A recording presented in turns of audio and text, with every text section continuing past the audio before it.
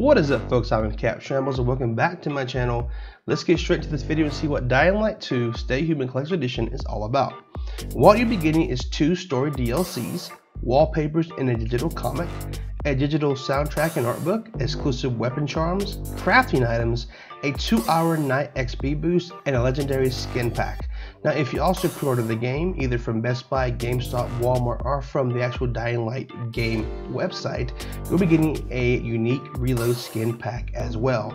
This game looks awesome. I'm really looking forward to it. I've been looking forward to this game ever since it was released. The statue looks amazing. The box art looks great. The art books, the soundtrack sounds amazing. I mean, everything about this game is what I have been waiting for. I'm a huge Dying Light fan from the very first game, and I wanted to make a short little video to let you know what you'll be getting in this collector's edition.